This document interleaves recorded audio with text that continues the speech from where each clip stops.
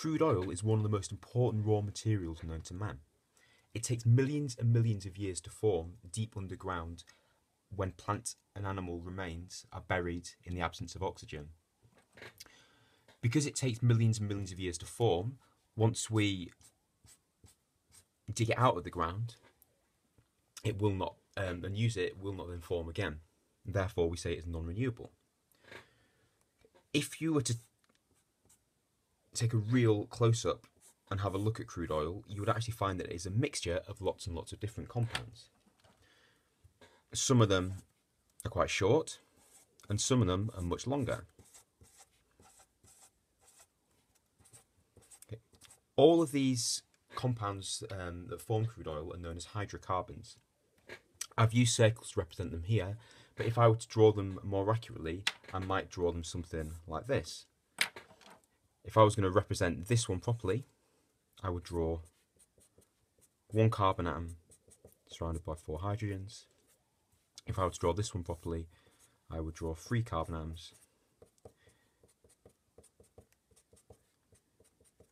And around each carbon atom, I would make sure I have got 4 single covalent bonds. Okay, so crude oil, it is made up of a wide range of different compounds, but the majority of them are known as alkanes.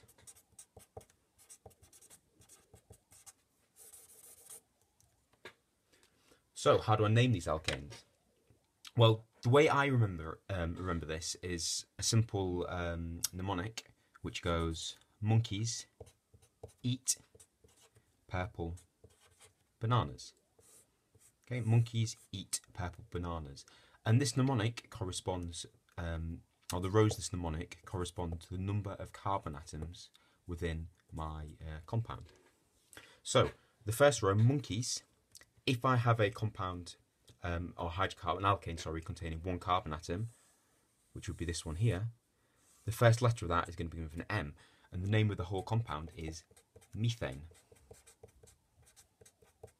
Okay, so that compound is methane. It has the formula C, 1 carbon, and 1, 2, 3, 4 hydrogens. The second one is known as ethane.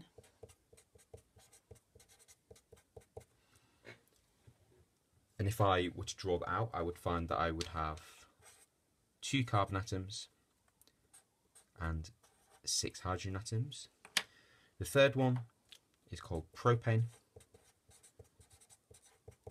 and that is this one here. And if you have a look at this one, I've got 1, 2, 3 carbon atoms, and 1, 2, 3, 4, 5, 6, 7, 8 hydrogen atoms. And the fourth one, butane. Similar idea again. If you were to draw this out, making sure all the bonds are single, you would find it would have C4H10. Okay, and there is a pattern between all of these different substances. And so if we look at our formula here, we can come up with what we call a general formula. Okay, so how do I get from the number of carbon atoms to the number of hydrogens? Well, let's call the number of carbon atoms N. And what you'll spot is that for each of these, the number of hydrogen atoms is simply double the number of carbon atoms, and then plus 2. So for example, if I've got 3 carbon atoms, times it by 2, I'd have 6, plus 2 gives me 8 hydrogens. I can represent that as a general formula as CnH2n plus 2. This just means double the number of carbon atoms and add 2. So my alkanes, they've got entirely single bonds, and every carbon atom always has to have 4 covalent bonds to it. So let's say you were asked to draw the structure of ethane. Because it's ethane, you're going to have all single bonds. If we think back to our mnemonic, monkeys eat purple bananas, we're going to have 2 carbon atoms. So you'd simply draw 2 carbon atoms connected by a single bond, and then make sure every carbon has got a total of 4 single bonds to it. So ethane would look like this. There are different types of hydrocarbons that we'll look at in a later video. But what is important to remember is that by definition, hydrocarbons contain carbon and hydrogen atoms only. So they're not allowed to contain any other elements, they just have carbon and hydrogen inside them. So this is great. We've worked out how we can name some of these hydrocarbons, some of these alkanes in particular. What we need to know now is how we can separate the mixture of crude oil into different parts called fractions. Crude oil itself is extremely thick and viscous and gloopy, and it's not really very useful for anything. So we've got too much of a mixture, too many different sizes of chains in there, which makes it not useful. So we have to separate it, and to do that we do fractional distillation. Now distillation involves heating, and this case is no exception. So what we're going to do is we're going to add in crude oil to the bottom of our column here, which we call a fractionating column, and we need to apply heat. Now it's really important you don't write burn here. A lot of students will write you burn the crude oil, but that would actually, it would you would get rid of the hydrocarbons, you turn them into something else. You don't want to do that.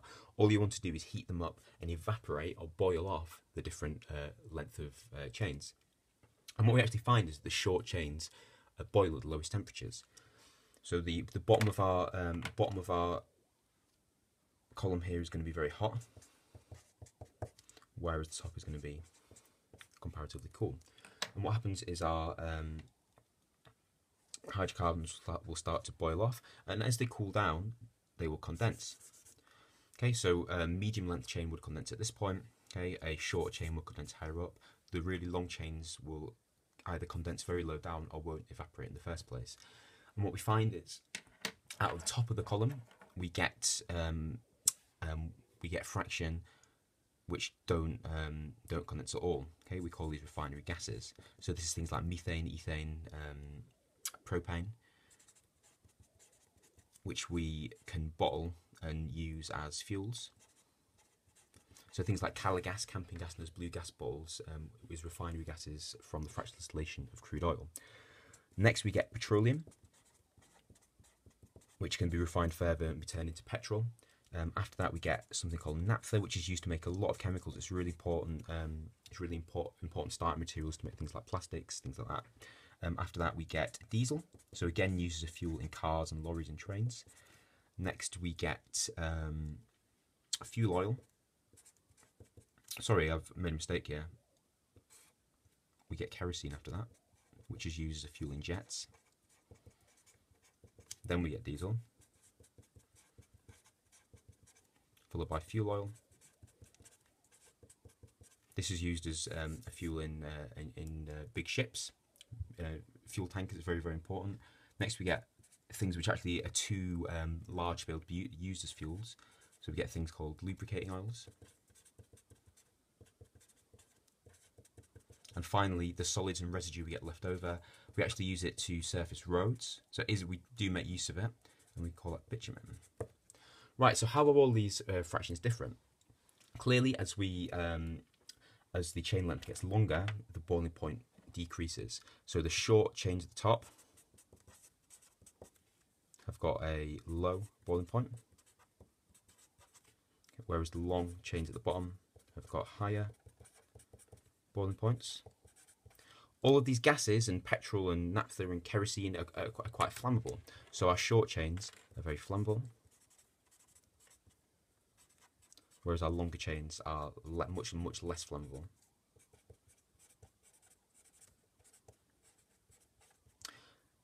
These products at the top, petrol is extremely runny. The proper scientific word for that is non-viscous. So viscosity is to do with how thick or gloopy a material is, basically how long it takes to run. Our longer chains here, lubricating oil, is extremely viscous. It is a liquid, but it runs very, very slowly. So we'd say they're very viscous. And this is really all we need to know. The key stages in separating crude oil into useful products are heating up the crude oil, evaporating the different hydrocarbons, condensing them, and collecting them. So make sure you use those keywords: evaporating, condense, collect, and you should get good marks on these questions.